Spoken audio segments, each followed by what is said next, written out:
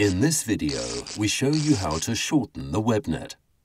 For that, you need the following additional special tools: battery-powered swaging tool or hand press, and the Webnet eyes.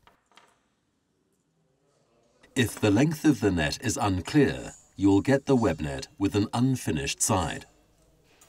Attach the net according to the basic assembly instructions to the frame at the 3 finished sides with cable ties. It is best to use a cable tie for each diamond. Define the length of the net. Attach the mesh correctly to the frame with the cable ties.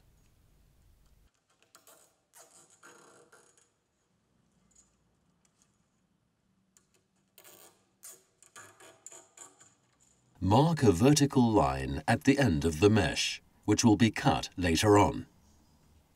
Cut off all the cable ties on the open sides.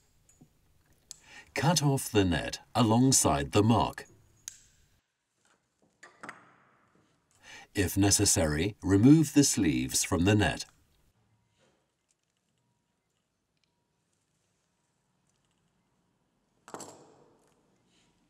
Make sure that the loose sleeves are present at the top and bottom mesh.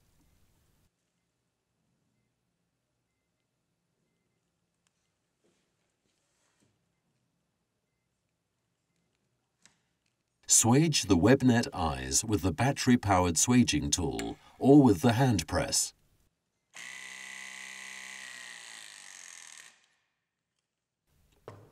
Attach the net with the cable ties and proceed in the same way as the basic installation.